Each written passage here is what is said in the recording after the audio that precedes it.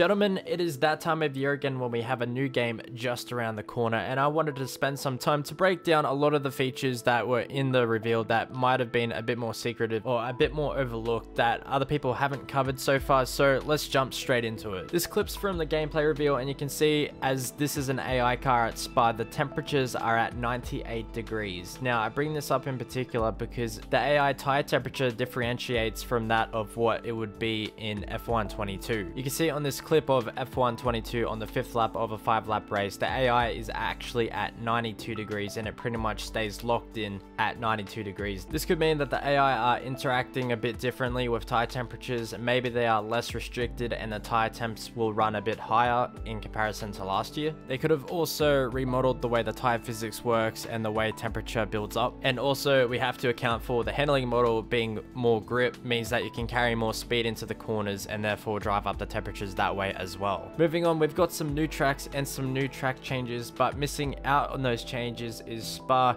It seems that the track hasn't been remodeled and it's desperately in need of some remodeling to bring it closer to real life, but unfortunately it seems to have missed out this year. Some laser scanning would be brilliant. Singapore also doesn't seem to have the new updated layout for this year, which is the first time they'll be running it. It has a new layout, especially in the 3rd sector, but as you can see from this small clip at the end, it doesn't appear to have had any changes from the cutscene that was shown in the Breaking Point trailer. One thing that has definitely been changed though is the Austria circuit. I'm not sure what makes them pick particular circuits, but this time Austria has received updates, as you can see, particularly going up the 2nd straight. You can see the other layout that other racing categories use. That's definitely just always welcomed to have those new updates to a track. You can also see in the side-by-side that the inner left-hand side curb has been changed and a little bit raised there as well. So there was also a couple of suspicious things that I saw in the gameplay reveal, and that included, you can see in the bottom right corner, the throttle going down and down as if the player is trying to stick with the AI. I'm not sure what they were trying to do, if they were just trying to showcase the AI racing a bit better at Austria, but they intentionally slowed down for some reason in this clip. Another thing that was sus was the audio really didn't synchronize up for this particular clip when they're going around the right-hander in Singapore. No idea why. Maybe they're trying to hide a radio message and they just use some audio from a different part of the track. I'll play the raw footage for you guys to listen. Tires and how this interacts with the inertia of the car itself. Strange, isn't it?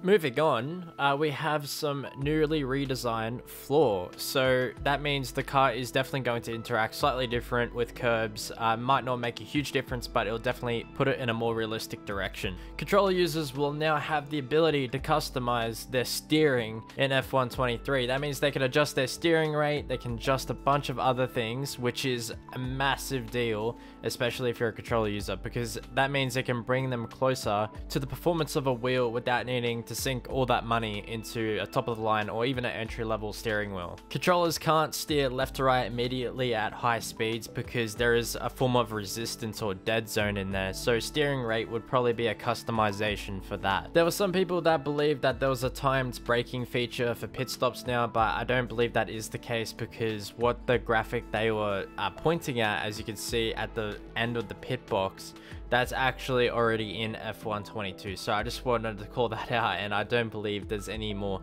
additions to the braking of a pit stop. While we are looking at Silverstone, there was rumors from beta testers that they have uplifted and made updates to the Silverstone circuit, but that is to be taken with a grain of salt. Red flags have been added and they can be caused by debris being left on the circuit, cars crashed and stopped on the circuit, but most importantly, they can be brought out by torrential rain.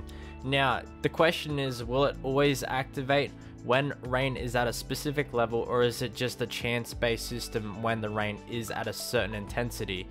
We are yet to find that out still. One thing we do know is you can customize the frequency of the red flag just like the safety car. You can also change tires and fix damage. We've got the new tracks of Vegas and Qatar. Obviously Vegas can't be laser scanned because it doesn't even exist yet. I know the streets exist, but they did their best with the data they could collect from images and such. However, they had all the data on Qatar, so expect that to be really close to real life. I do like Vegas because it's incredibly vibrant and there's a lot of detail in the city itself and the Las Vegas Strip. Looking forward to Qatar because of just the realism experience. You can see all the details, even the markings on the curb, and the undulation of the track seems to be pretty accurate in my opinion. You can see Codemasters have gone for a yellow tinged lighting filter this year. This does in fact bring it closer to real life and just adds a bit more cinematic effect to the game itself. They've made a big step up with the graphics, in particular with the lighting. You can see this at Singapore in this clip as well. Just the floodlights as they come down on the track. It definitely seems that there's a level of density that wasn't there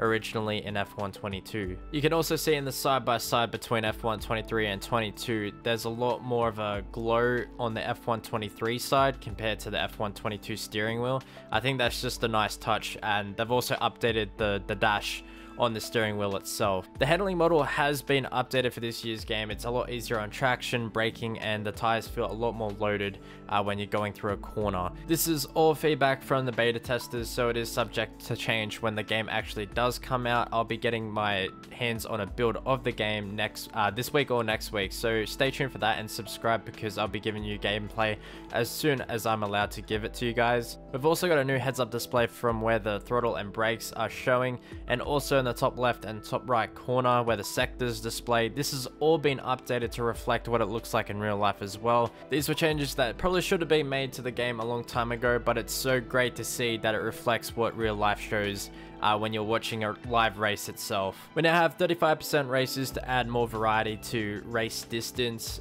whether that be single player or multiplayer, which is pretty self-explanatory. We've also got the addition of Breaking Point 2.0, which is extending that storyline, and also we've got F1 Life being replaced by F1 World. For career mode and multiplayer car, we have a new FOM car, which looks a lot better than last year's car and a lot more of a representation of what an F1 2023 car might actually look like, whereas the last year's car was a lot more unrealistic in comparison to what a lot of cars looked like in real life. In addition to this, we have a new safety rating system for both multiplayer, and it also introduces elements from single player. So I think if you go smashing things in single player, it might actually negatively impact you when it comes to find an online race.